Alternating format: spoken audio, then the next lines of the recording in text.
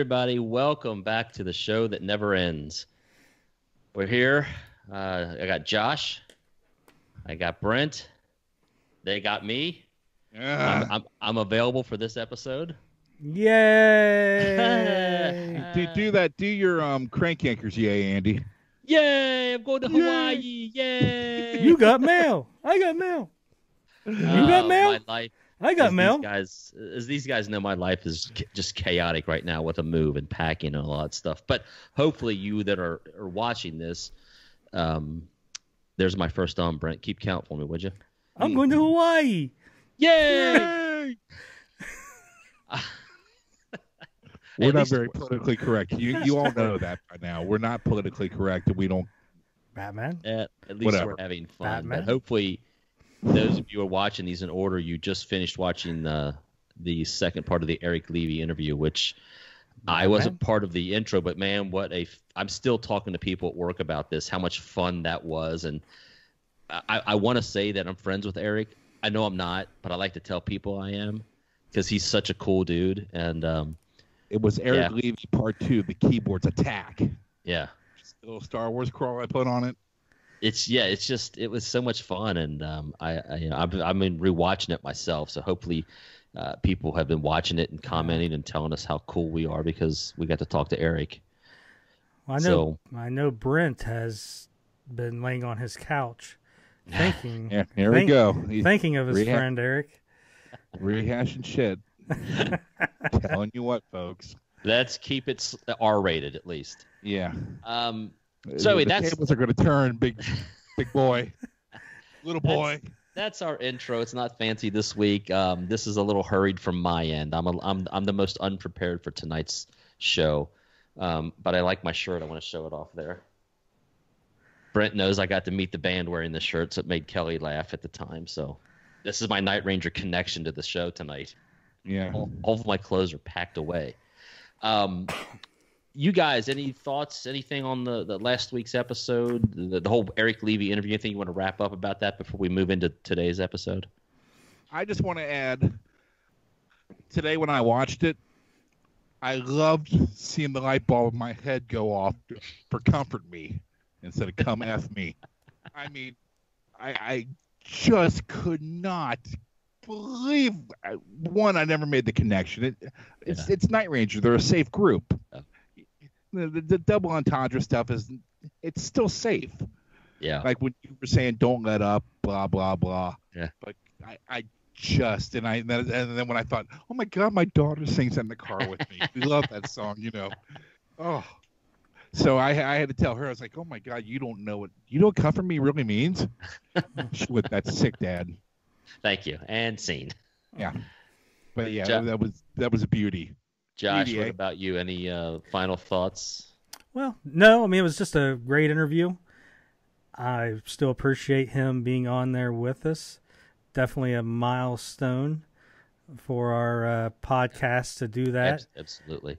Definitely a great 1-2 punch having Greg Eckler then Eric Levy. It's almost like bookends. You know, beginning of a career, towards the end of a career with Eric. So hopefully the Night Ranger, everything going with it. So yeah, I can't thank him enough for being, so considerate to be on here with us. Yeah. And hopefully we have him on here again. Yeah, I agree. I hope. I didn't want our conversation to end with Eric. I think those of you who watched all the way through, you can tell we just didn't want to stop talking to him. And when he's playing the songs, like, I mean, I'm sure you saw, I couldn't control my emotions, my joy for that. I mean, that's a dream there's a 12-year-old version of me going, holy shit, Yeah, it was great. And I think it would be really fun to have him back in a different capacity now that we've already went through his career and what have you, whether it's just to be part of the show on a discussion. I don't know. Maybe that's a homework assignment for all you out there to tell us what to have Eric do on the show. And then we have to beg him to come back. I thought of a question I wish I'd asked him at the time. And I don't know if it would have been, I don't want to say appropriate or not, but just the three of us have talked off recording about lost or unreleased tracks from Night Ranger. And I always thought it'd be nice to be able to have a guy from the band and go, do you have any, or do you just write what you need for the? There has to be throwaway songs, clearly. Yeah, whether it's from Brad or somebody. But do we have copies of those? That's what I want to. I want to hear. You know, not to jump topics, but like I'm a Bon Jovi fan, and I've got a handful of unreleased Bon Jovi songs that were like, well, how did that not make the album? That was a great song. They're released now. But yeah, now everything's been out. But you know, when you had them back in the day.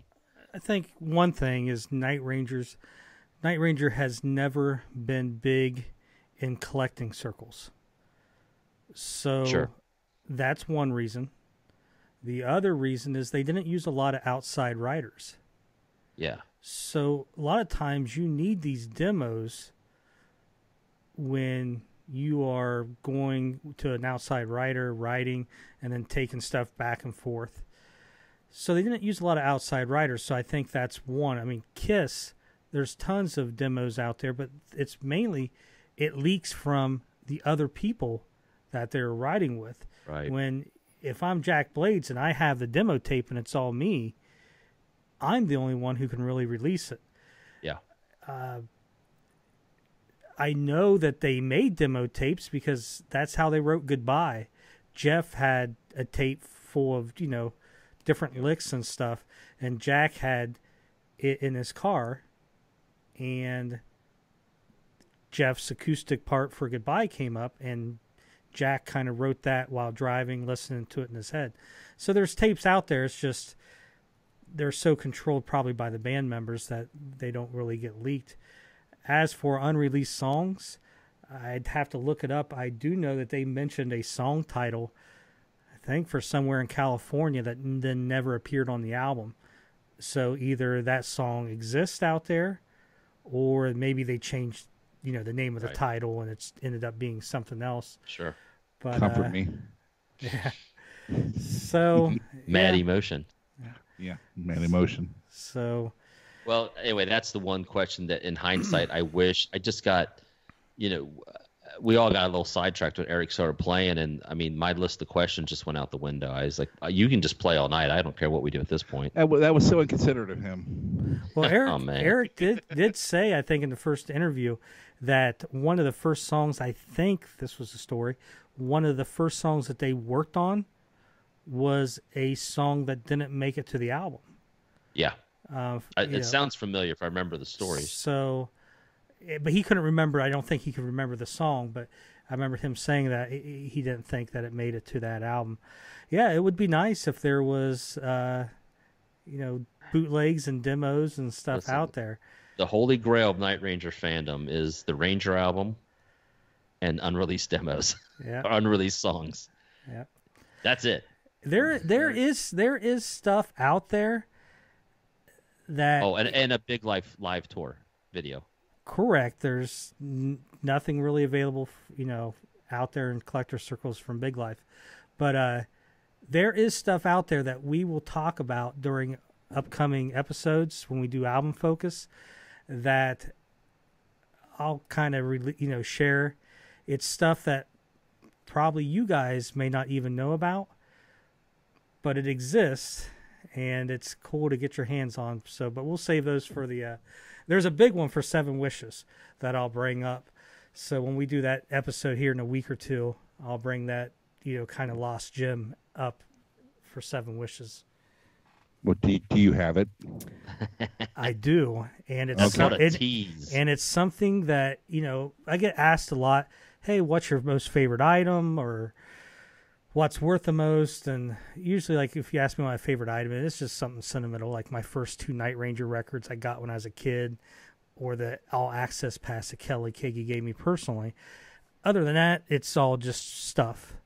My favorite night. Go ahead. This might be, if my house was on fire and I grabbed those things, this would be the first thing I would grab, outside the sentimental stuff.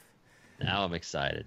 See, now my favorite Night Ranger item that's sentimental to me is the street. In the avenues. I walked into that one, Brent. I was like, what's he got? What's he got? I know, I was watching your face. I've known you forever. I'm like, what's he got, man? I've been to his museum. A sentimental street. And I own it. And the Avenues is a section of town in San Francisco. Oh, very nice. I didn't know that. So, but I like that. I thought it was just a play on words. No, he's just talking about Sentimental Street. The Sentimental Street's kind of just a play on words, but being located in the Avenues in San Francisco. Yeah. That's an episode we should probably put a pin in down the road, Josh's lyrics, breaking down some of the lyrics and understanding misheard, misrepresented lyrics. You know, for like, I know mine was Tenderloin Life for the longest time. I didn't know what that meant. I didn't even know that was the line, Tenderloin Life, and Eddie's coming out tonight. Well, Tenderloin. They explained it. Oh, they did?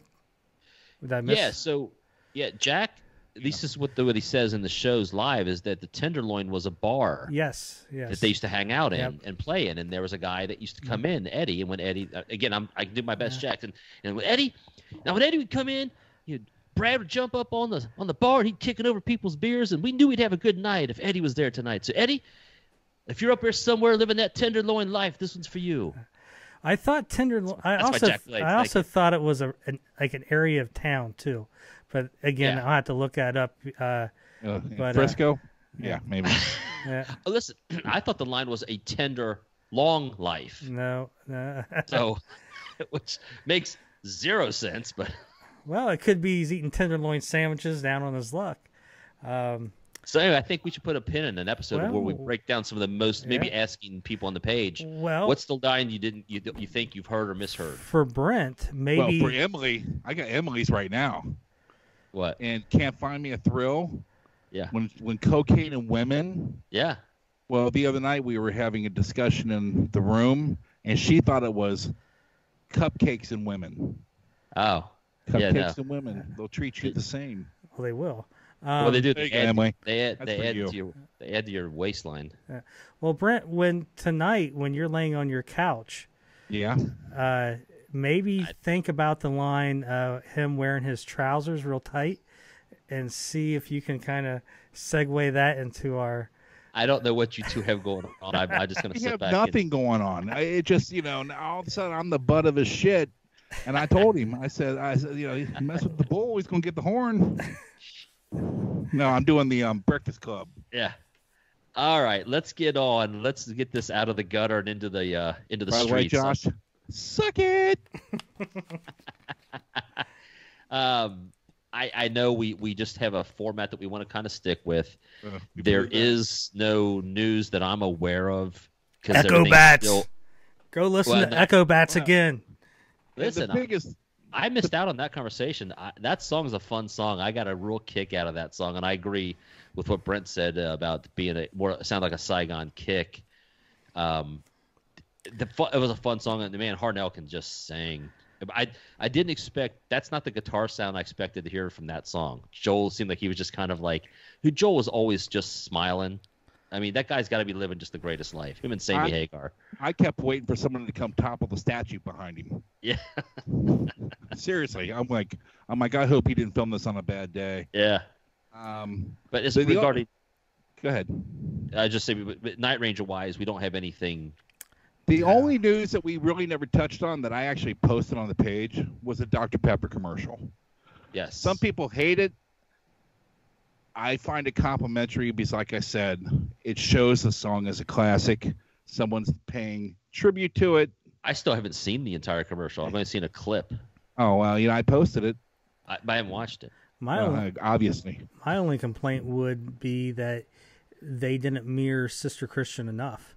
Yes, I agree with that. If you're going to do it all the way.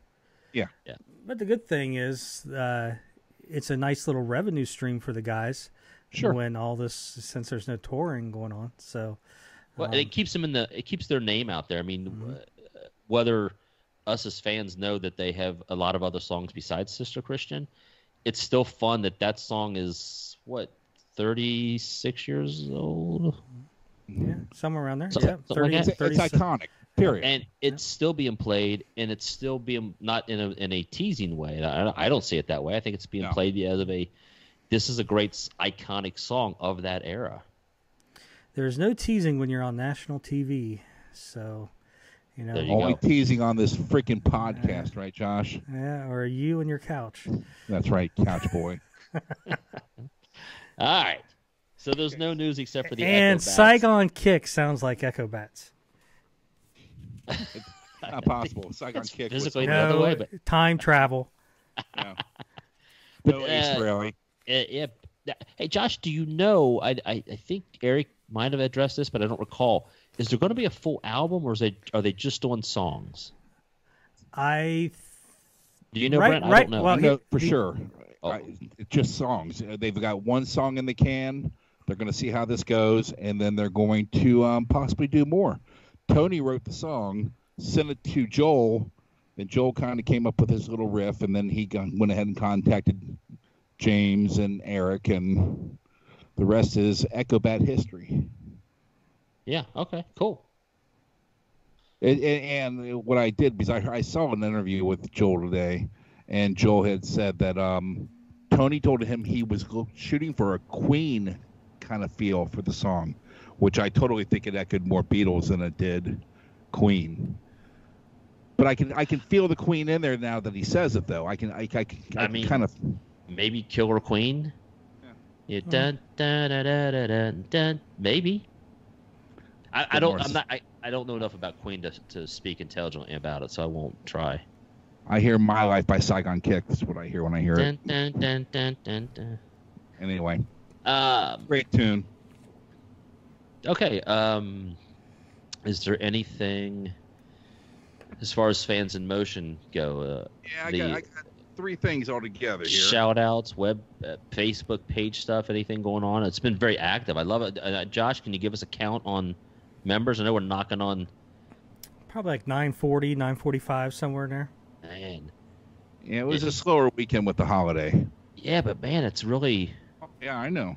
I'm impressed. It's climbing. It's doing well. People are really jumping on. Yeah. Carrie Ann Sutphin posted today, I believe it was, a picture of Jack wearing Kelly's clothes. Thought that was pretty damn Carrie's funny. Clothes, I think. Carrie or Kelly? What did I say? Oh, Carrie. Kelly. I couldn't remember. I just couldn't remember. I thought it was Carrie, but I couldn't remember. Yeah, there it is. Yeah, that's great. Yeah, that was pretty damn funny. I got a kick out of that. So that was a cool post. And then Ryan Ragland a couple weeks ago shared the Dick Clark on American Bandstand. It was a very good, clean copy from, I guess, Dick Clark Studios. I went back and actually watched that. It was nice to see a clean version of that. And I wanted to make a correction. Brad Klink was the winner of the logo, and I had just announced that and sent it to him the other day. And in any event, I had just done a story about a guy named Bill that had passed away. So when I segued into Brad's, hey, I'm sending you this, Brad, blah, blah, kept calling him Bill.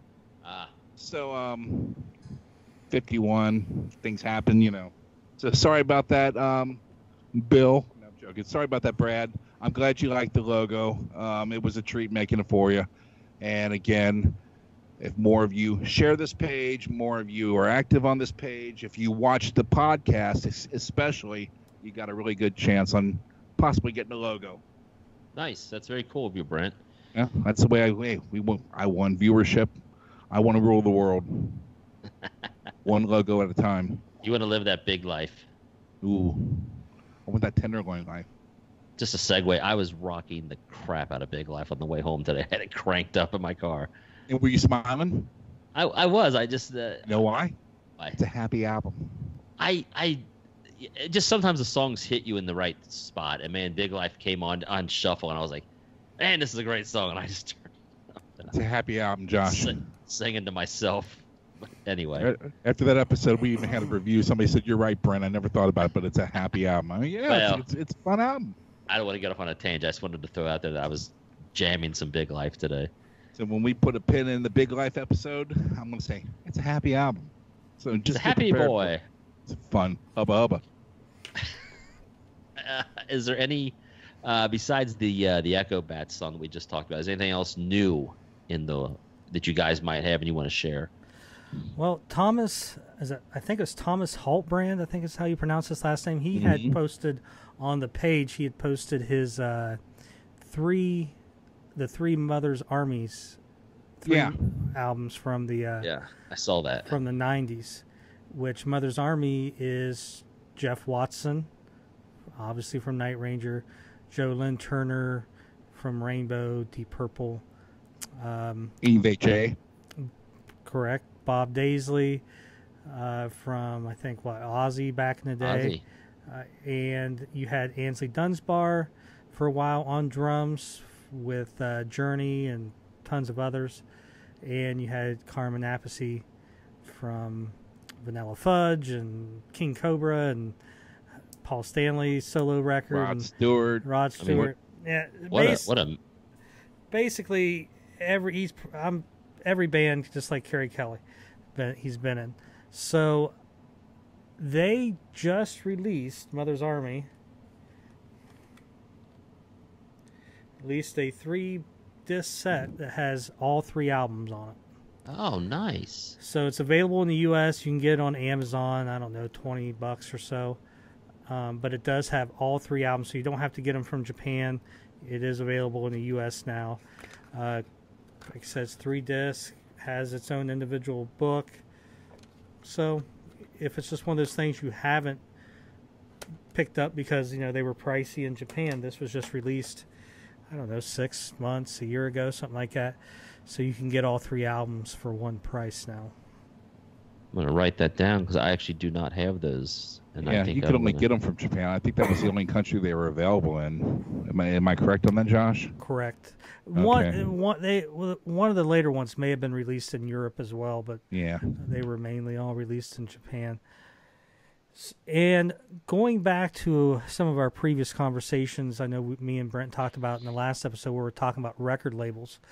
And I was telling you, Geffen and MCA, and they kind of got, all back and forth and stuff. So now I probably don't remember. I looked into it a little bit to refresh my memory. MCA ends up buying Geffen in the early 90s. So Geffen is now under MCA's umbrella. So then Universal eventually buys MCA. So now Universal owns MCA, MCA owns Geffen Records. Eventually Universal has Geffen absorb MCA. So now MCA is not around. So those Japanese records that are released on Geffen, it's because MCA basically has been dissolved into Geffen. So that's where that falls under. But Universal owns Geffen. So that's how all that worked out. So there's only 3 major labels now: Sony, Universal, and Frontiers. Frontiers has all the rock acts, so that's pretty good. Really, there used to be an abundance of them all, and generally the death blow to any rock band was to be on A&M, Arista, or MCA. Because MCA did country, Arista did a lot of soul and pop rock, and A&M, and they didn't know what to do with those bands. They just didn't know. So if you were lucky, if you were on CBS, Polygram, or Warner Brothers, those were the 3 big ones back in the 80s. So. Hey, a little side note to your Arista. I just watched a really good doc about Clive Davis and his life, and that man, he is instrumental in a lot of what we grew up on. The first act he ever signed was Janis Joplin, and it just went from there. But that talks about how he got Arista and all that. But it's fascinating. If you like documentaries, I love documentaries. I forget the name of it, but it's Clive Davis. You can look it up. So, all right, Josh, we want to move on to the topic of this episode. Are you ready for that? Anything else we need to add at this time? I think we're good. It's those damn Yankees. Oh. So, Josh, break it down. Tell them why we're doing this episode and what this is going to entail. So we're going to talk about the unreleased, recorded third album for Damn Yankees. Full album was recorded, never released. It's one of those. God, I'm just showing the picture. Oh, you can do that now. Go ahead. It's God. It's Sorry. One of those, mysteries that's kind of loomed out there. There's not a lot of information. Stuff, slowly rolls out. People have been talking about it off and on the page, and it's like, you know what? Let's just do an episode around this lost third album, because it's kind of cool to have that in the whole Night Ranger universe type history, because it's this mystery, and mysteries are good, and there's a lot of bands that do have these albums that are out there that have never been released. Poison, Crack a Smile was recorded and shelved forever. Kiss, Carnival of Souls was recorded and shelved. Should have been shelved forever. Loverboy had an album like that as well.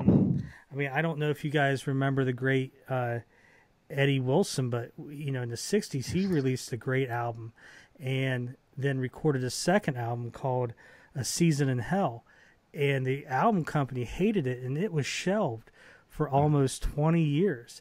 I was trying to keep a straight face, but I couldn't with watching I can't express my joy for that reference, Josh. I cannot express my absolute joy. I love Eddie Wilson.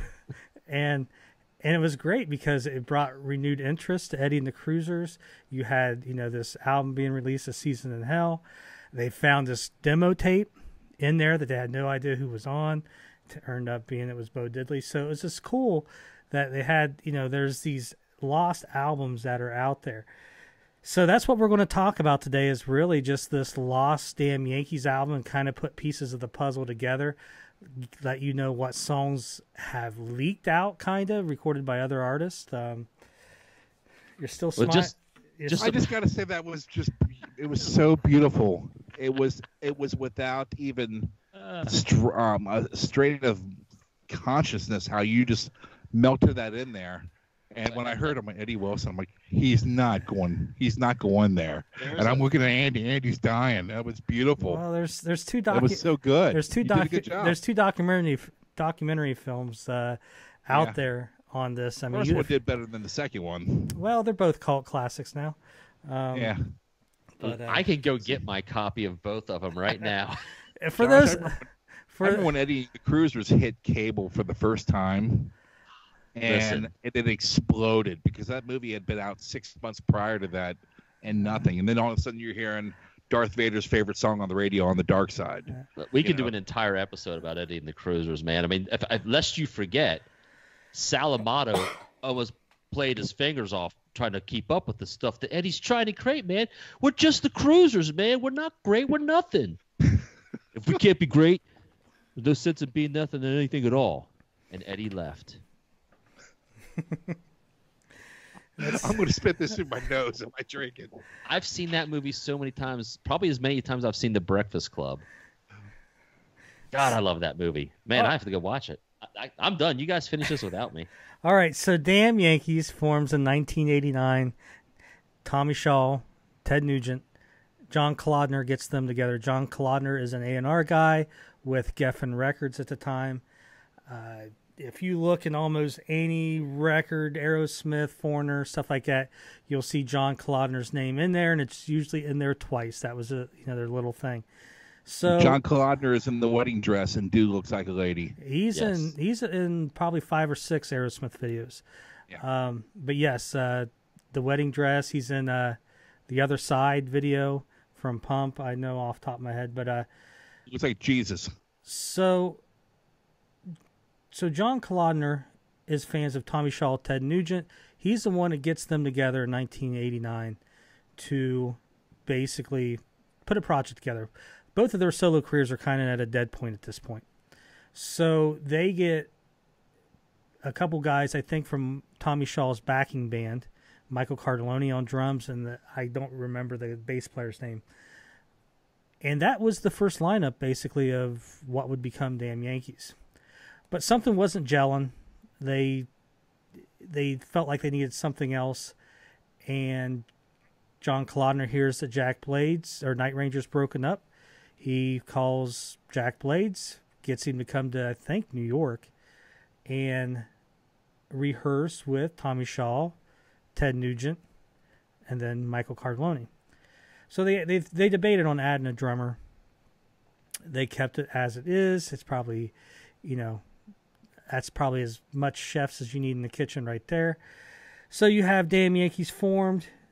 1990, you have the big album that everybody knows. Yeah. 1992, you have Don't Tread. That tour lasts about 2 years, all of 93 and then to the first half of 94. Late 94, probably early 95, Ted's recording a solo album. Jack and Tommy do Shaw Blades. Shaw Blades is pretty much probably done by late summer of 95. That is where Tommy Shaw starts getting a little bit into Styx. Now, Damn Yankees does get together in the fall, maybe early winter of 95. They may have recorded some demos, but nothing came of that time period, late 95. Now you go into 96, Tommy Shaw is with Styx. Jack gets back with Night Ranger. And you have, Neverland, you have Seven and all that. Going into the fall of 99, Damn Yankees gets signed to Portrait Records, a division of Sony Records, which John Kalodner is heading. So you get Jack, Tommy, Ted, and to some degree Michael Cardelloni. That's a little bit of a mystery how much he's involved at this time, because Michael Cardelloni is with Lynyrd Skynyrd at this time. So you have this going on in the late 1999. They're recording, but Tommy isn't really involved much. You have to remember, Styx releases a new album in June of 99 called Brave New World. It doesn't do that well. Tommy and Dennis DeYoung are clashing. Basically, they boot Dennis DeYoung out of the band, and Tommy has just basically taken control of Styx. So, you just take control of Styx, he needs to put his emphasis and time on Styx. So he has to basically back out of some of these recordings. You guys into Brother Kane at all? I know them. I couldn't sing you a song, but I know about 4 or 5 songs. I just haven't heard them in years. They had 3 studio albums, all are great. And I want to, before I go any further, I want to let people know that this information that I'm giving out comes from multiple sources. A lot of it comes from Andrew McNeese from Melodic Rock. If you guys go out, find the Melodic Rock website. Big website for the last 20 years, in this genre of music. Some of it comes from different interviews. I know Tommy Shaw talked briefly about it on a Mitch LaFon episode, I don't know, a few weeks back. Sleaze Rock talked to Damon Johnson a few years ago. And then I've just pieced together other interviews and stuff. So I want to make sure I'm giving credit, to, who's originally got some of this information. So Damn Yankees is together in late 99. They're got a record contract. They're writing these songs and putting it together. Tommy, like I said, Tommy just basically has to kind of step aside. So John Kalodner's the one that's handling all this. He gets demo tapes from Damon Johnson.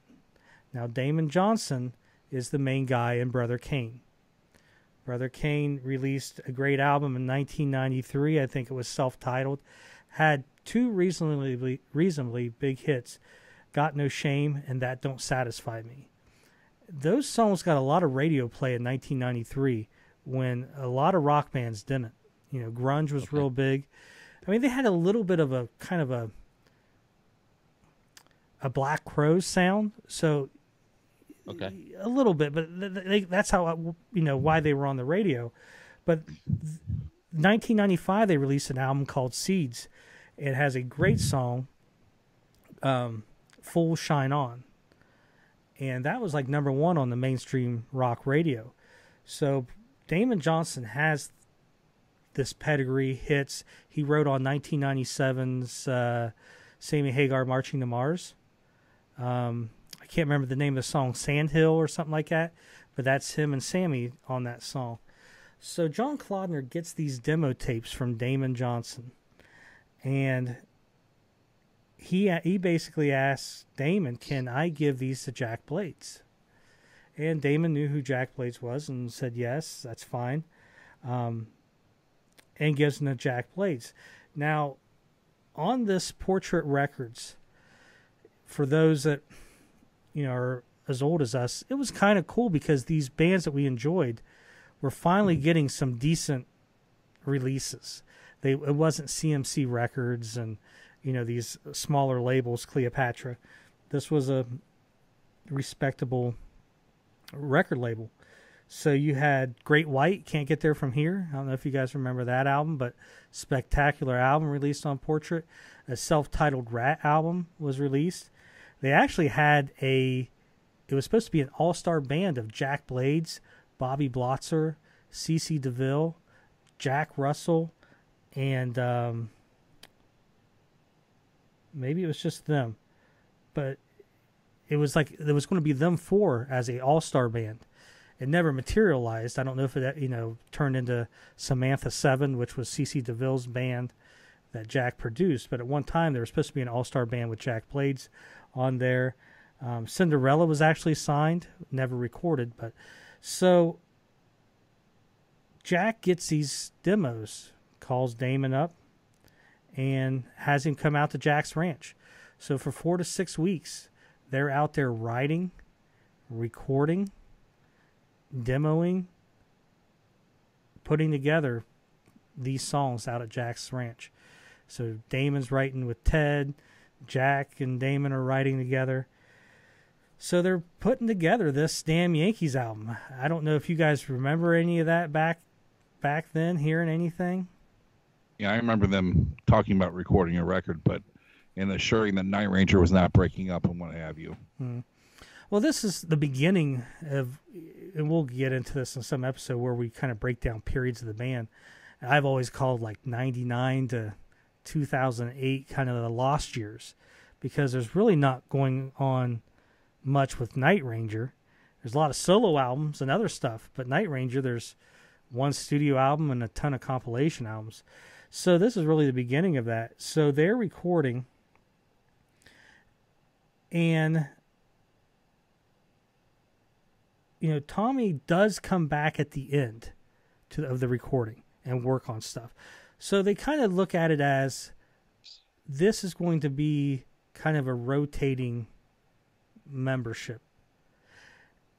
Like I said earlier, Michael Cardelloni is there for maybe a little bit, but we don't know how long. Kelly Keagy actually becomes a member of Damn Yankees. I remember it being announced that he was coming to the band. So Kelly has said for at least 10 days he was there rehearsing with Jack, Ted, Damon, and him. So that would have been that lineup of Damn Yankees. Would have been Jack and Kelly Keagy, Ted Nugent, and Damon Johnson. So he said they mainly rehearsed. They didn't really do any recording. He said they recorded one song, and he sang it, and we'll get into that a little bit. Tommy comes back at the end. They put this album together and send it off, basically, to get put together. They're working with a producer at this time called Luke Eben. I guess I didn't know much about him until I looked this up. Younger guy, John Clodner liked him. Tommy Shaw ends up having issues with him. Tommy tells the story of writing a song, maybe demoing it, and coming back, and Luke the next day has rewritten the lyrics. Oh.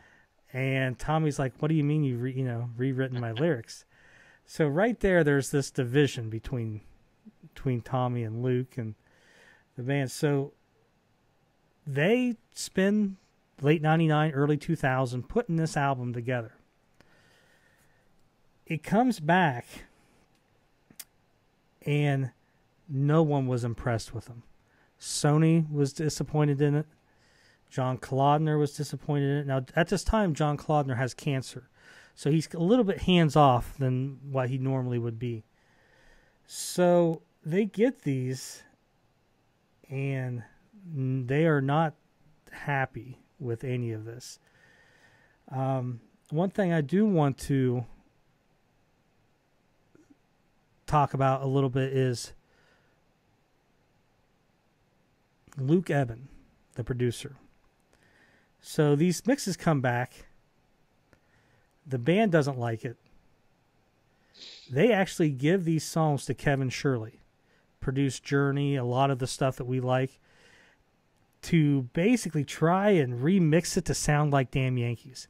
The mix does not sound like Damn Yankees. It sounds modern. Kevin Shirley basically says he can't do it. So now you have this album that no one likes. Yeah. And what are they going to do with it? And it's kind of crazy. You have a record contract. You could release it, get the money, and they all decide to basically shelve it.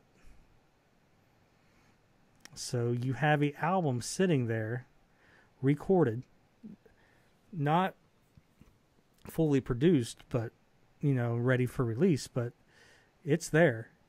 And they basically walk away from it. They should have been able to tell how it sounded when they were recording it, though, going back and listening to the tapes and doing overdubs and what have you. Yeah, they should have had an idea of how it was sounding. But when you send stuff away to get mixed, oh, I know, it's totally different. We lost Andy. What happened? He's coming back. So, Teresa needed him, so. Or you got a Charlie horse.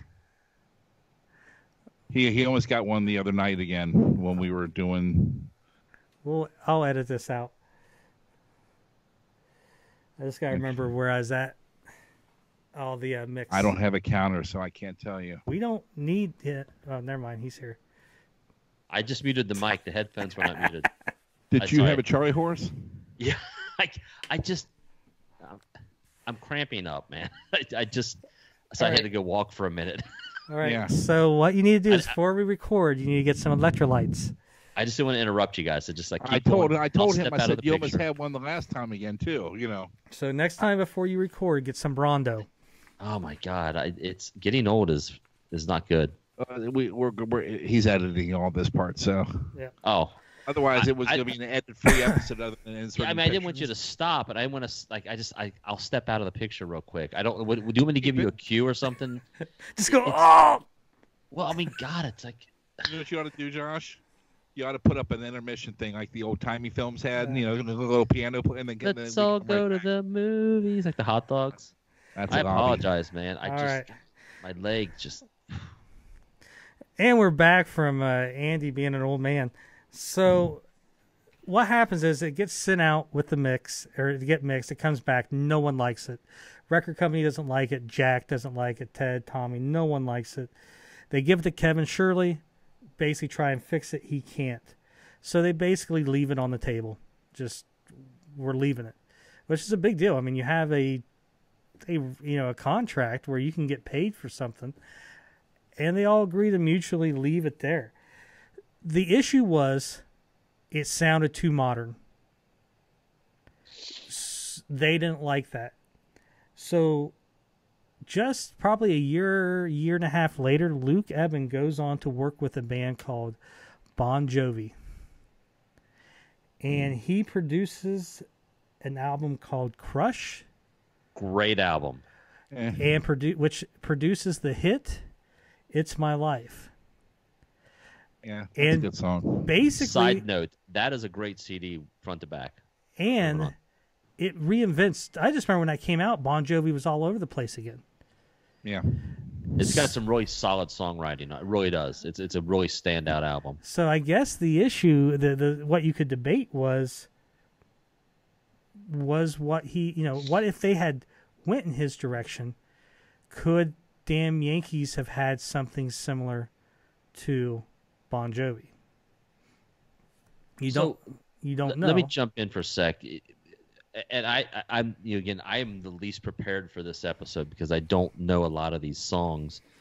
But You don't. if they were good songs, a producer can only do so much. You still have to write good songs, and I think we all agree. We all are big fans of Jack's writing. I don't know that in the few songs that I know that I've listened to that you're going to probably address, they're kind of hit or miss. In my opinion. True. But you could also, think about crazy. Brent, you've said it yourself. Go remix Crazy Nights. Yeah. It could change how that album sounds. You could go remix Kiss Unmasked and get a totally cool sound out of some of those songs like Naked City, stuff like that. So how you mix and produce something, I'd say you could go mix Seven Wishes and you could have a totally different sounding album just by doing the mix. Well, I guess what I'm getting at though is from the songwriting point of view, the hook, the what pulls you in. Seven Wishes and Goodbye are still going to be those songs. You can change the tone or the sound, but it's still lyrically, melody are still going to be there. And what I'm suggesting is maybe these songs just didn't have it. That could be it.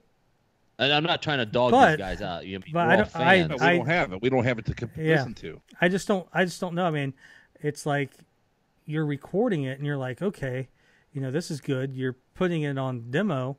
Okay, yeah, this is definitely one's going to make the album. So there's parts to where you like it enough to, this is going to be the final 10 that we record, and then all of a sudden you don't like it. It could be a combination of all this. It comes back, wow, maybe we didn't like these as much, and maybe the mix just comes back, totally different. Keep in mind, Hole in the Sun was also released. So, Hole in the Sun's not I'm not saying it's horrible, but you know what I'm saying? There's a sound that wasn't quite there on this. Well, Neverland doesn't sound like a traditional Night Ranger album either, but it was still good. How dare you, sir? No, it doesn't have that Night Ranger. It's more cleaner guitars and what have you. We'll go to dueling pistols here later tonight. Well, I'm not knocking on it. I love that album. Neverland sounds more similar to the newer albums than it does the classic. Yeah, I'll give you that. But I think that's a good question. You could debate and have fun with is, could Damn Yankees been in that same plane as Bon Jovi when they released "It's My Life" in 2001? That was a huge song. And it's Bon Jovi wasn't. Their last few albums before that really hadn't done much. No. And that song was everywhere. So, it would be cool to talk to this Luke Ebben guy and just get his perspective. And, it'd be kind of a cool what if they had went through with it and could something had happened if they were, you could argue maybe they weren't open-minded enough to go that route and they're still stuck in maybe this, other way of looking at music where Bon Jovi was more open and it worked for them. Again, we don't know. This is only stuff that Jack and Ted and Tommy and all them could answer. But Josh, can I ask real quick? No. What else has Luke Ebben done that we would know? He worked with the Plain White Tees. Hey, I like those guys. The Hey Delilah album. He worked on some of it. I know he's worked a lot with Richie Sambora solo. I know he worked some with Alicia Keys. I don't know what. Okay. So he's got a track record. But you know what? He's a couple. This is just what I've read. Is like some buddies of his. He dabbled in real estate out in California, Santa Monica, maybe, and he started getting into it. It was really good. He's like the #1 realtor in Santa Monica, California. to where he probably makes so much money that he kind of gave up the music part. I guarantee that. If you're the number one realtor in Santa Monica, so yeah, that's what he did, after that. But so there's this album sitting there that never has been, released or anything like that. So Andrew McNeese, about a year ago, got his hand on some stuff, and I sent him a message about the Damon Johnson song, but I don't know where he got these pictures from. But this is the picture, and I'll post it up there. It's of the CD that basically they have the mixed compilation. It's unmastered, non-sequenced, but it has a date of June 26th of 2000 on there. And they were so far along with this that they actually had, when you know how they would announce to record stores, give them like a list of upcoming releases in the next 6 months. This was on the release thing for Sony Japan. It had a release date of September 13th of 2000. Nice. So it had a release date. Damn Yankees, brand new album. They didn't have a title yet. The title, okay. But That's it had Chinese Democracy on that sheet too. No, but that thing was on the sheets for like 2 years, But it has that release date. It has a price. It has a barcode number. So it had a catalog number. So it was in the works to be released, and they yanked it. You like that? Damn Yankees yanked it. Yeah, I'm with you. No more Yankee, my wanky. So 16 Candles, thank you. Long there's 11 songs that were recorded. A hyena. No one gets those jokes. It's just you guys in that shitty show. Okay? You get it. All right. Had a Night Ranger song in the movie. Rumors in the Air. It wasn't on the soundtrack though. Unless you get the expanded version that was released on CD in the early 2000s. Justin Hendry, when the kid puts the headphones back on and goes Sofa City, toots, then you hear the guitar solo. All right, so Damn Yankees. The first track on this, this is on sequence, so I don't know if they actually if this was how it was going to actually end up or not. First track is Even Though.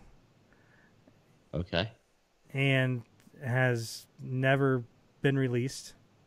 Okay. Second track, Give Nobody Nothing. Again, never released. Don't know anything about it. Third track was Too Much on My Mind. Again, we don't know anything about that. But the fourth track, We Are the Ones. That's the one that ended up on Jack Blade's.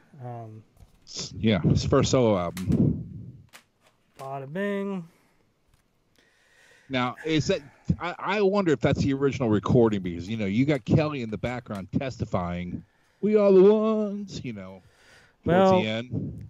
I would say not, because it's got Warren DeMartini from Rat on there. He does the guitar solo. I didn't realize. I forgot about all that.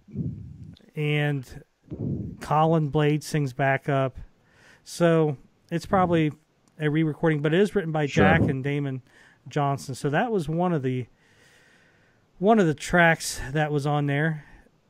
And then after that was Sunshine of Your Love, which is the Cream cover. That is the one that Kelly Keagy played on and sang. Oh, he sang that song? Yes. So that would have been his song. He sang one, and I think Damon Johnson sang one. I do not know which one Damon Johnson sang. I do know Kelly Keagy sang Sunshine of Your Love.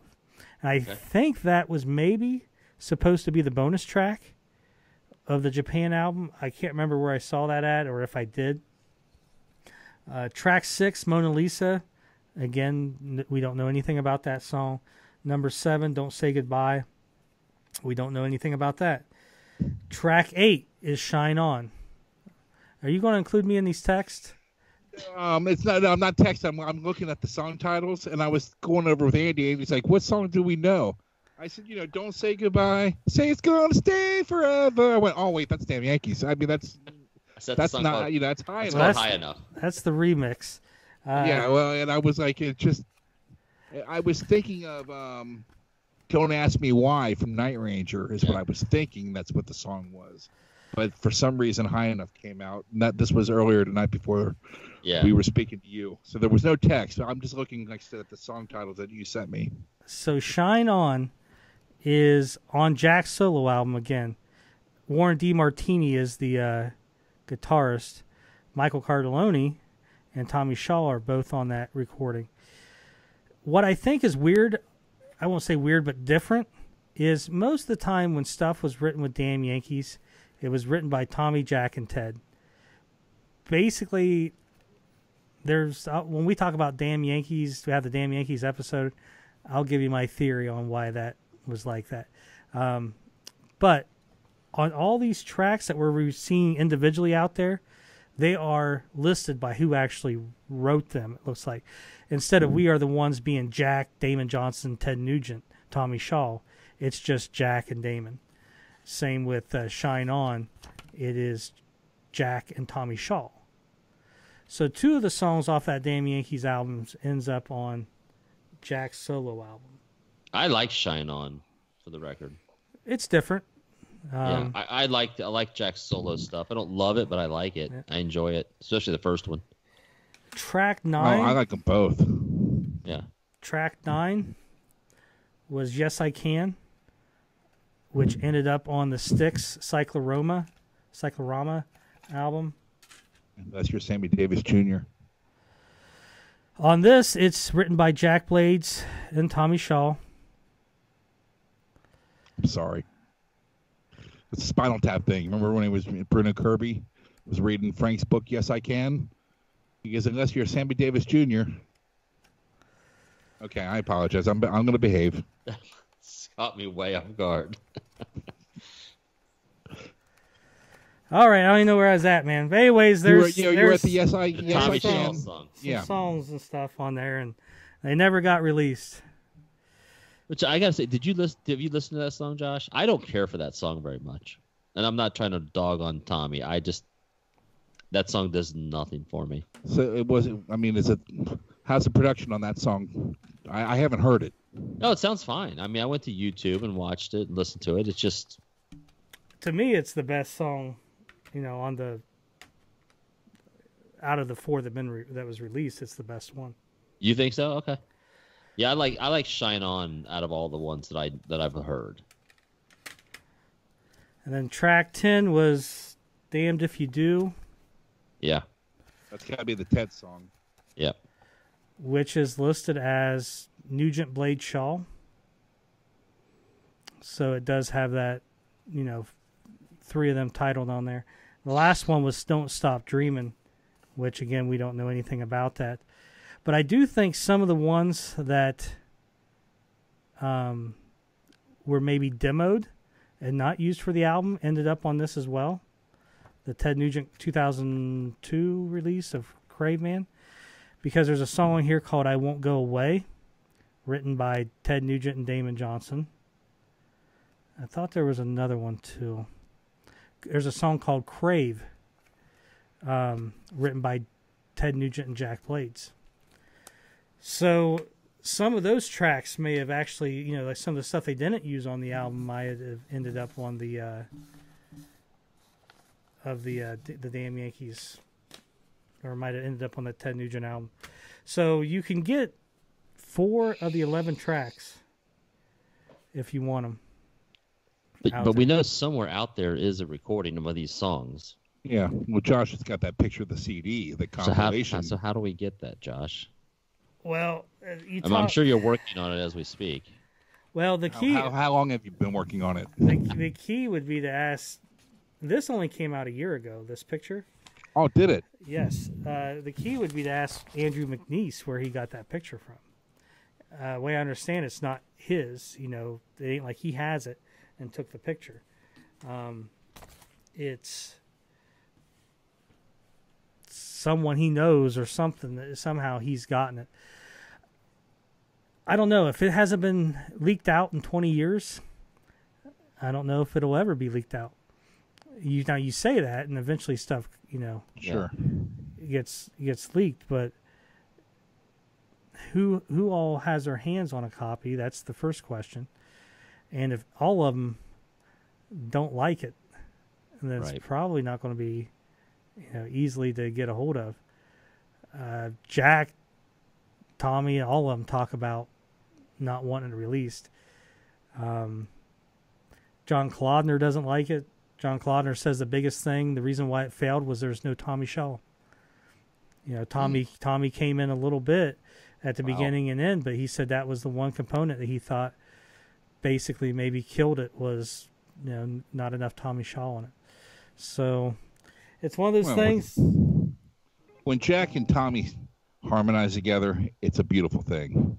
It really is. And it's amazing that those two, I guess they met being Damn Yankees. I don't know that.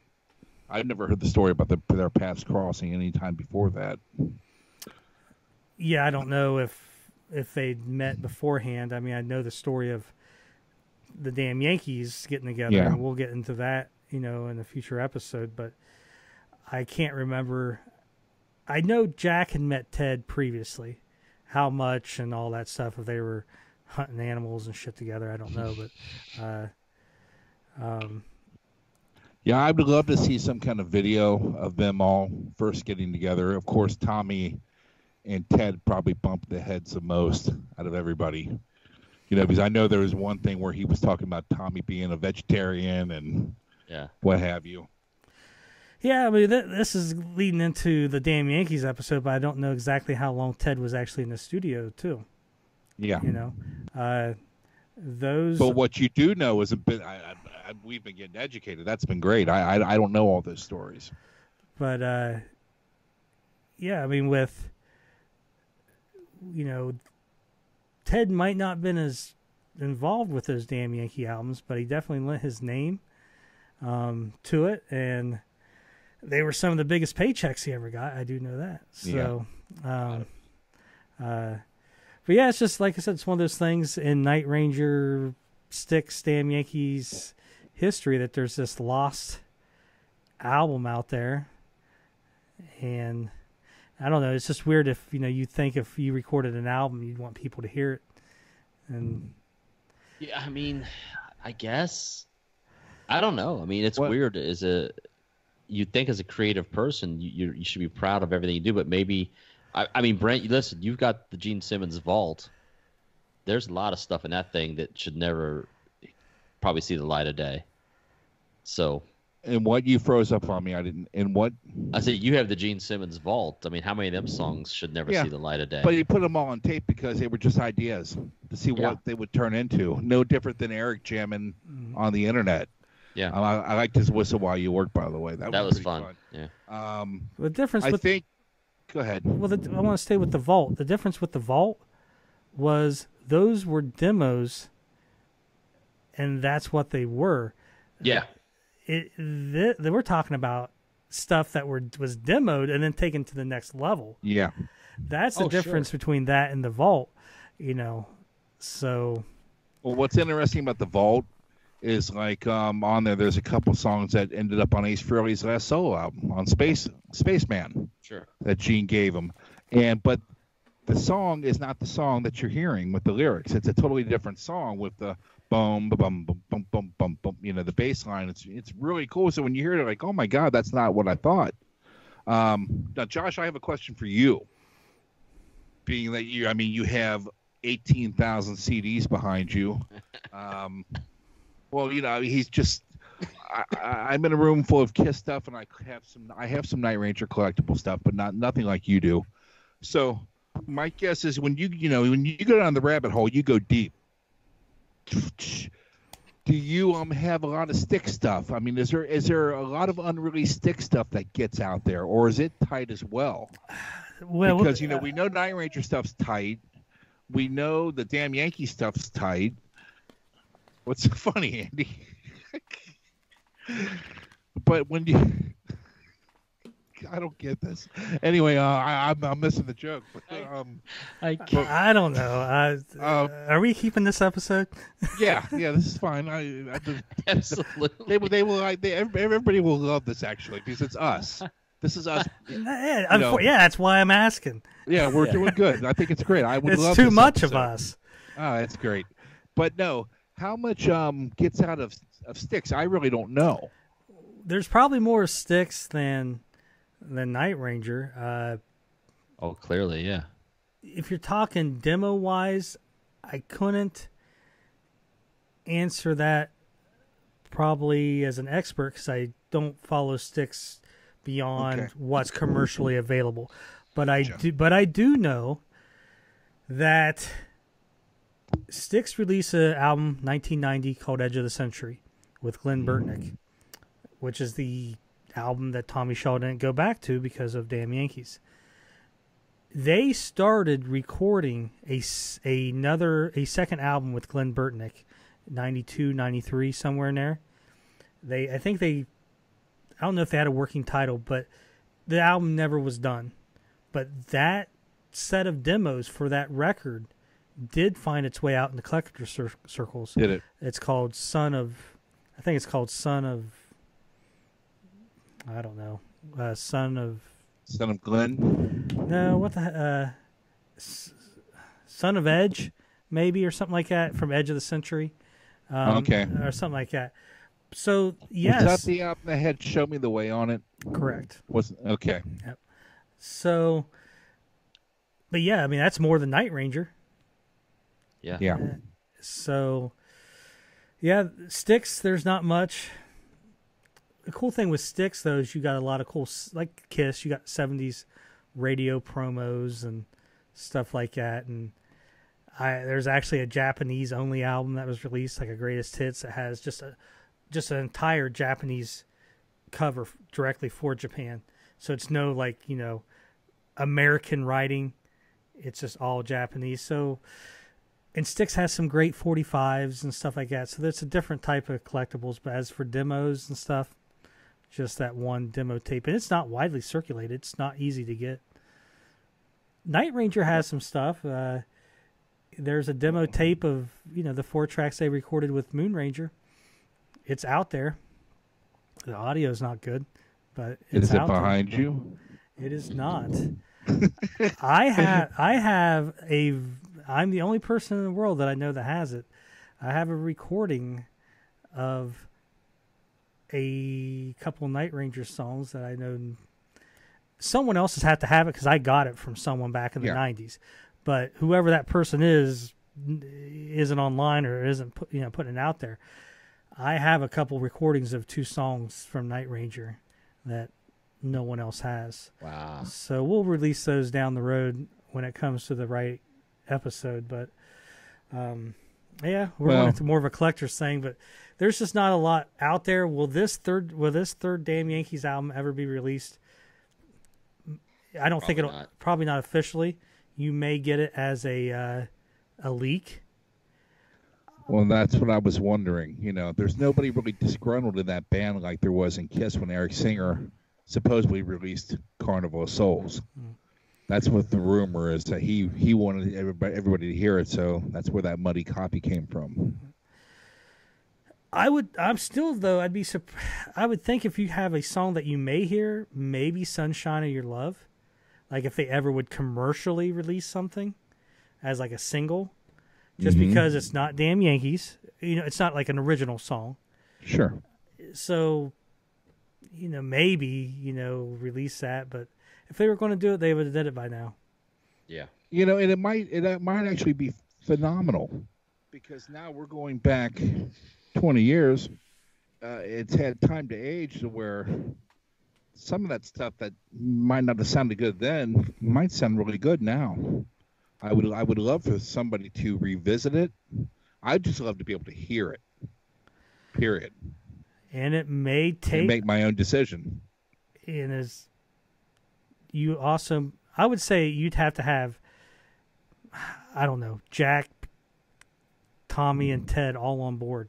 And if one of them are not on board, then it's not going to be released. maybe you have to wait till that person's not in the picture. Who owns it now? That's the other question. Who owns it? Because it's like when I was speaking, to another band that I sort of know. When I was speaking to the guys at Lit, we were talking about a bunch of unreleased songs that I had. And I said, why don't you just put them on, if you own them, why don't you just go ahead and put them on iTunes? It doesn't cost you anything to do it. And if people buy it, they buy it. If they don't, they don't. But, it's just sitting there. Well, I would assume whoever owns Portrait and Sony now, which I would assume Sony still would own that. But I don't know if there's any sales in between there or not. But Sony would own the recordings.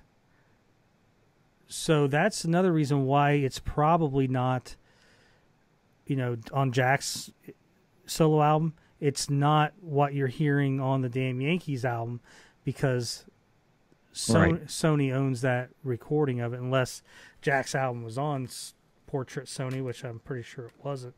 But it was on Frontiers, I think. So yeah, that's what you're dealing with. Is you're dealing with whoever owns that as well. But if it's just sitting there and it's not worth anything, they may be able to buy that master if they want it. They may have already done it, because that's maybe the reason why it's not coming out, is because they agreed, some type of agreement to, hey, we want, because if they don't own the masters, Sony could release that at any time. Sony owns that. Basically, Sony paid them probably to record that and hand it in, and when they hand it in, that's Sony's property. Yeah, it sounds like the only thing they own is the publishing at this point. That's why they can go back and re-record the stuff. Yeah, which would be, with anything. So, yeah, I mean that could be a possibility as well, as maybe they made an agreement to purchase it back, or these are questions way beyond us. Yeah. It's something you'd have to ask John Kalodner or Jack Blades of who actually owns that material. And even the demos could be owned. If there were any demos, they're probably demos fall under like the same umbrella. That's be where we have to get an expert in there. But even if you record a demo and it's in that catalog, in that vault with everything else, they kind of still own those rights to those. So what's going to be great is when Jack Blades finally comes on here someday. That's going to be a great episode too. That's going to be a great question to ask ask that question on that episode, period. We'll each have a list of questions. Jack will probably be like, I can't do this, guys, for 4 hours. More or less. Hopefully they all turn into what we got out of Eric. Just, guys sitting around chatting. Brent will be like, when I'm on my couch looking up at the moon, are you on your couch looking up at the moon, thinking of me too? The moon? The moon. Looking out the window at the moon? Yeah, there's no window. Huh? See, you've got your own little fantasy going on. You're out there looking at the moon. Somewhere. I'm going to show you the moon. There. I'm going to show you the moon. Don't you ever watch Fievel? America Goes never West? Seen it. Well, then you don't get it. Oh, yeah, we don't. I've never seen that. Yeah. But I've seen it in the Cruisers multiple times. See, Andy always teases me because I don't see a lot of popular movies like Top Gun and what have you. And what do you always say when I say, I haven't seen that? You say, shocker? Shocker. Yeah.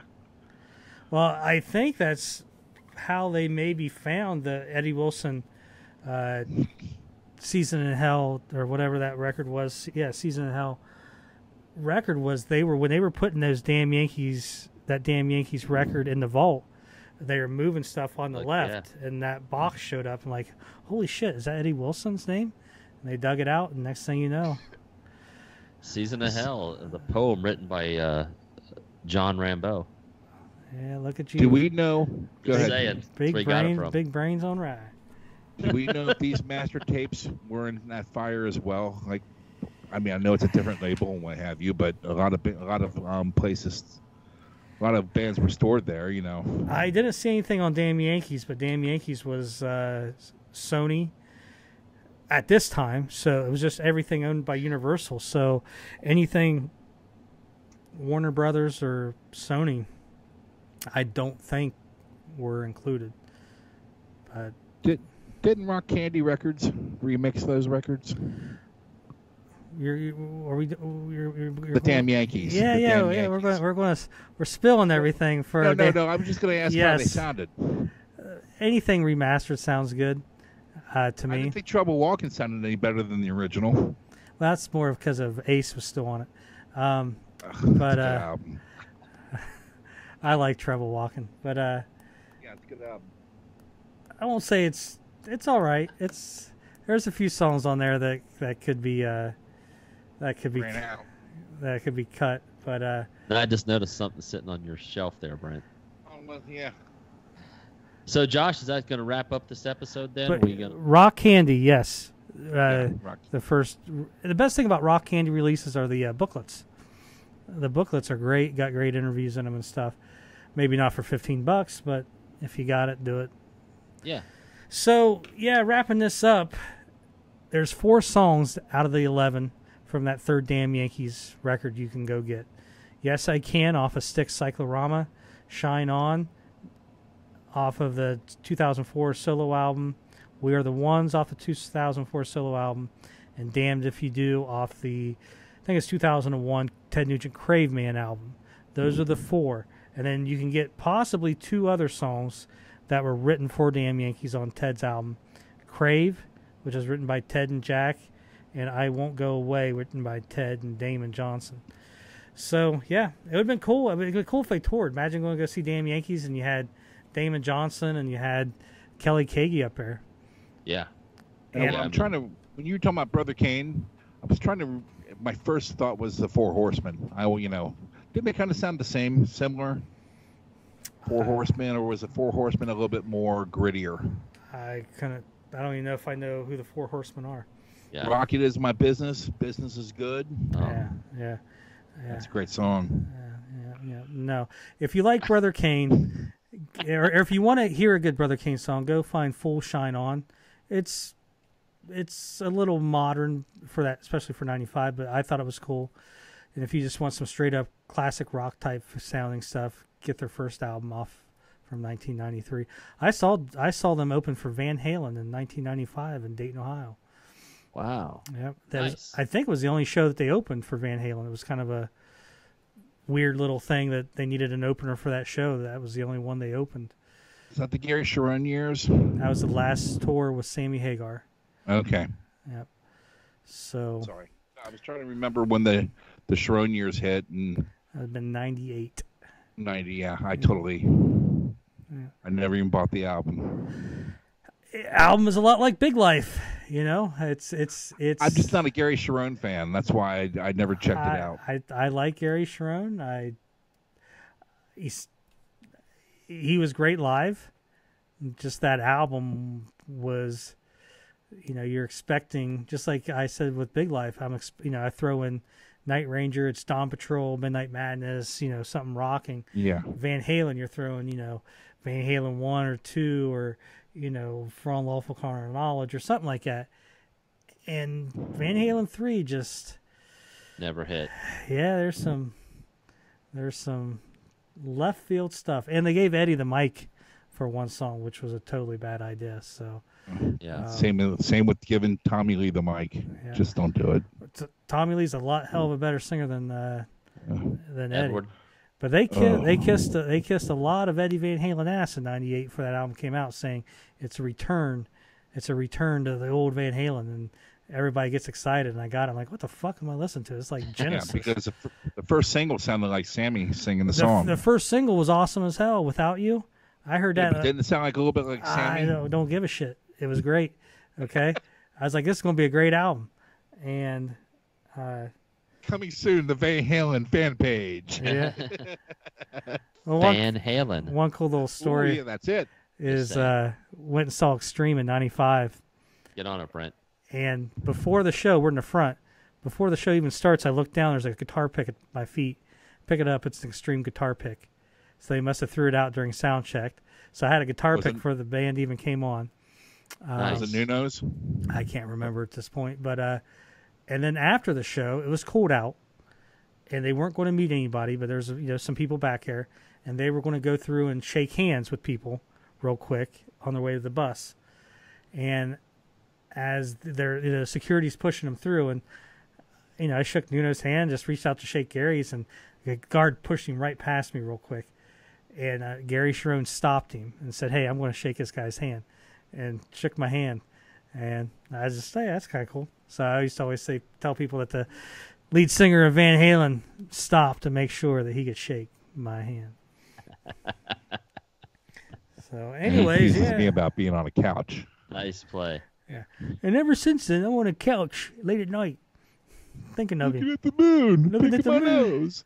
I wonder if his name would. Yay. Could I fit Gary Sharon's name in a Night Ranger logo? I could fit him in my heart. I could fit Gary in my heart. If he could fit in my heart, he could fit in the Night Ranger logo. Well, I know Brent will have that because Brent's not a big Sharon fan. So yeah, I'm not. And that this is basically the inner you coming out right now. So this has got to be the worst episode we've ever done. It's fantastic. It's absolutely fantastic. All right, so real quick, let's wrap it up. They will love it. Thank any God. Music suggestions? No, there ain't no fucking new music. I'm skipping all that. Thank God your mom is on this page because I'm kicking her off. No, that's half our views of this episode. Any sponsorship we can do? How about Coke Zero, ladies and I saw a Coke commercial today on the internet. It was called Coke Light. Yeah, from another country. All right, well, let's wrap this up, everybody, so we can get off here because we are clearly off our rockers. Make sure you share this. This is an awesome episthe Look, we're having fun. Yeah, we're having fun. Yeah. We got the gang back together tonight. It was going to be a lighter episode anyway, with the damn. But I do appreciate your knowledge on the damn Yankees. Yeah, it's stuff on that, Josh, because I knew a little, but well, there's still so much more to learn. It'd be nice if I thought Damon Johnson. We didn't know what Damon Johnson sang or didn't sing for the longest time. Sure. It was only within the last couple years he actually came out and said he sang one song. I thought he had said the title of it, and I guess he didn't, or I just can't find it. But we still don't know the title of his track. But yeah, there's still what? More to come. 7 tracks off that album that we've never heard or know nothing about. So if there's anybody out that has it,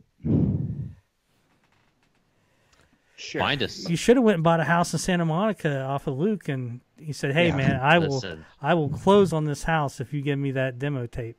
What was it, Brent? 2 years ago, 3 years ago, we almost moved to Southern California.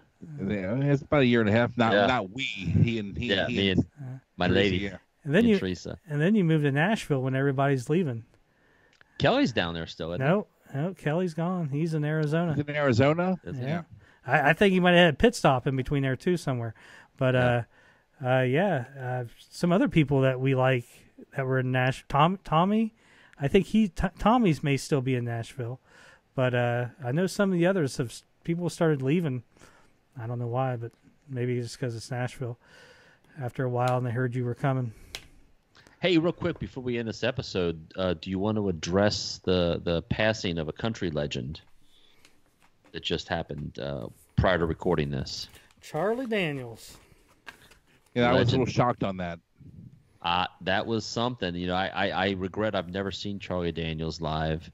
The man was the master of that fiddle, and we all grew up on Devil Went Down to Georgia. He was a hell of a guitar player. I remember being a kid, the first time I saw Charlie Daniels on TV, and he was playing a Sunburst Les Paul. Yeah. And I couldn't believe someone else had almost an Ace Frehley guitar, and he was in a country band. I thought that was the coolest thing. I'll never forget that. Josh, did you ever get to meet him? No, I've seen a lot of the old country guys. It just got to the point. I don't mind if you're into politics. Right. I don't even care if you bring it up, but when it becomes your focal point. And I mean, John Bon Jovi. Well, yeah, but Bon Jovi's. I don't care if you do it off stage. All right. No, he does it. He's doing it in his music now. Like his new album's called 2020. The left feels right. And, if it's the song, I don't care. If it's not the song, and it's in between tracks, and you're talking, then I'm done. I agree with you. Start tuning out. I mean, I agree with that. Bruce Springsteen. Some people don't like Bruce because of his politics, but you go see Bruce, he doesn't. Not during his show. Now his songs, maybe have a political, view to him, but that's his song. And if hell, what his songs are. If you're going there and surprised he's singing a song like that, then that's more on you. But that's the reason why I can't really go see Ted anymore. As much as I love Ted, it's just I saw him. I don't know how many years ago. It was just when Obama was president. It was just. All right, dude, get over it. It's just, I know you don't like him. Okay, that's cool. But I don't need to hear 5 minutes and, all that stuff. No, I don't. I just want to be preached to about rock and roll when I go. So that's a lot of why I didn't just go see Charlie Daniels in his later years. Yeah. And I have to admit, I had no idea till... that he was that political in concert. I really never knew because I never saw him, Right, I didn't know that either, but just getting back to, I find myself with regret now not seeing some of these legendary artists that are passing away. I had an opportunity to see Glenn Campbell, and I didn't take it, and of course he's gone, and I regret that. I wanted to see a legend play. I went and saw Willie a year or 2 years ago just because I don't know if I'll ever get a chance to see Willie Nelson again. At least I can say I saw Willie Nelson, and I've seen Paul McCartney. And yeah, I'm the same way. Started seeing some of those guys. I could tell you some great stories about Charlie Louvin. Go Google him. He was. I know who that is. And I got to talk to him about playing with Elvis in the 50s. Elvis opened for the Louvin brothers. Yeah. I got to talk to him on the 30th anniversary of Elvis's death. It was just cool talking to someone who was there at the time, but Bobby Bare, went and seen Bobby Bare and Bill Anderson and George Jones and all those guys. I was able to meet Mo Bandy. I just went and saw a year or so ago. But Charlie Daniels, if everybody knows, Devil Went Down to Georgia. Some other big songs of his, Uneasy Rider. Yeah, I don't know it, but I've heard a lot of people talking about it. Long Haired Country Boy. And in my personal favorite, if you just want to hear his fiddle playing, is go get Marshall Tucker Band and get the track This Old Cowboy, and that has Charlie Daniels all over it, and his fiddle is great in that. So definitely one of those guys that was just an icon. 83 years old, I think, when he passed away. And from what I understand, a hell of a guy, just one of those guys that if you were up and coming, he always introduced himself and took care of you. So, and he had a Charlie Daniels Museum down in Nashville for the longest time, right there by the Wild Horse Saloon. I don't know if it's still there anymore, but it was. I don't think it is. I've been down there very recently, and I don't recall seeing it there by the Wild Horse. That's so developed. Weren't you buying a house down there? Yeah, well, not in downtown. Okay. Rest assured, that's not in my price range. But yeah, he used to have a museum there, like I said, it was right off to the left of the Wild Horse, and you'd go in and it had all his personal effects and stuff there. But yeah, definitely if you enjoy some, I won't say classic country because he is kind of like what you said, Brent, with the gold top Les Paul and or he's a little bit of everything. Yep. Uneasy Rider is a lot like just a lot of folk, Arlo Guthrie kind of stuff, and you get Southern long-haired country boys, a lot like Leonard Skinner. So some good stuff. I was a fan. All right.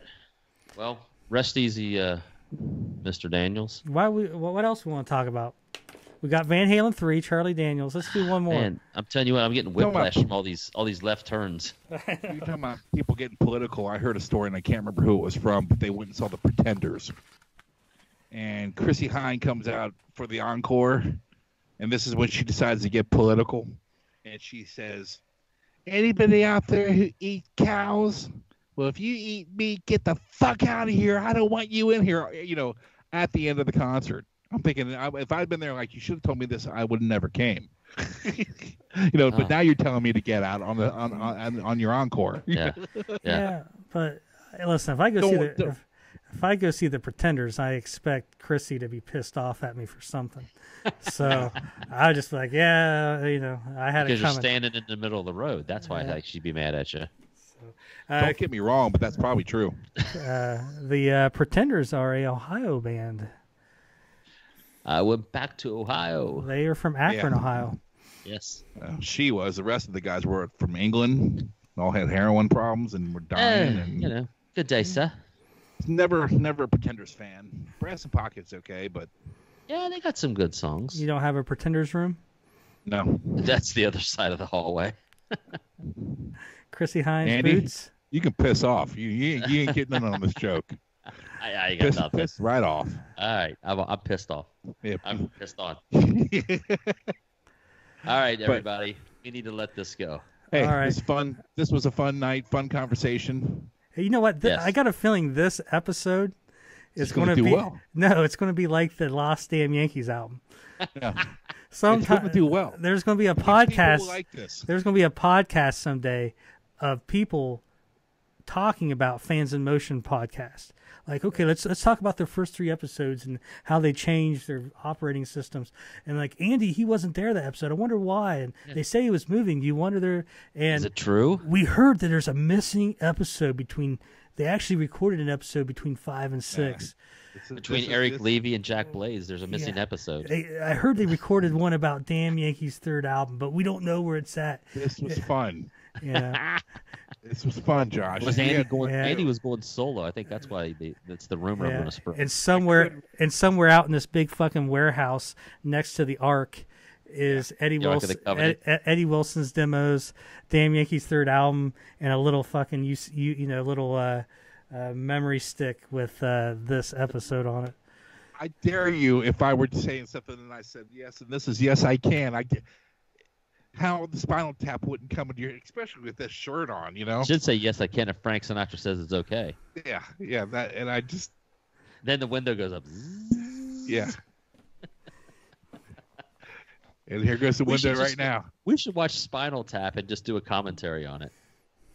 Too much perspective. What we could do is, we could all watch it and talk about it at the same time, and then we can cue everybody to tell them when exactly to start. Press play. It's like None More Blacker. Anyway, if I've told him once, I've told him 1,000 times. It's Puppet Show, then Spinal Tap. Spinal Pap. We should ask Eric to do Jazz Odyssey. Are we doing Stonehenge tonight? No, we're not doing bloody Stonehenge. So classic.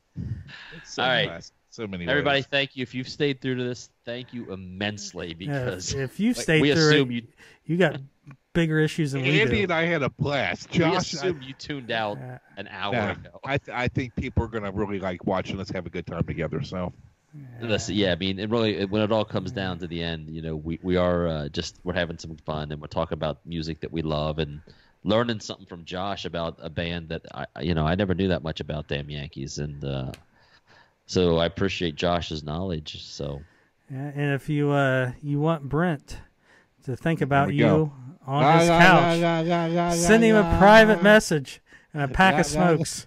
All right, we're getting off here. Later. Thank you, everybody. Thanks, everybody. Talk to you next time.